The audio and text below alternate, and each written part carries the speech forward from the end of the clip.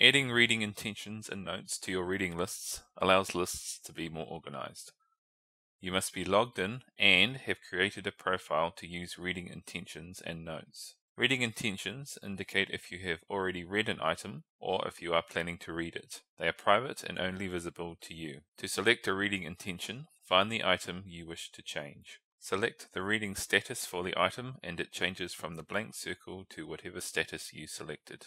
Notes can be added to each item. These are private and cannot be viewed by anyone else. The ellipsis opens a text box and allows free text. It is recommended that you add the course code to the note to make it easier when looking at all your notes together. Viewing your notes and reading intentions is done from your profile page. To get to your profile page, click your name, then View Profile. Your reading intentions are sorted by those you won't read, have read, will read, and are reading now. They cover all lists that you have selected items in. Your notes include all the notes that you have added to items in all your reading lists.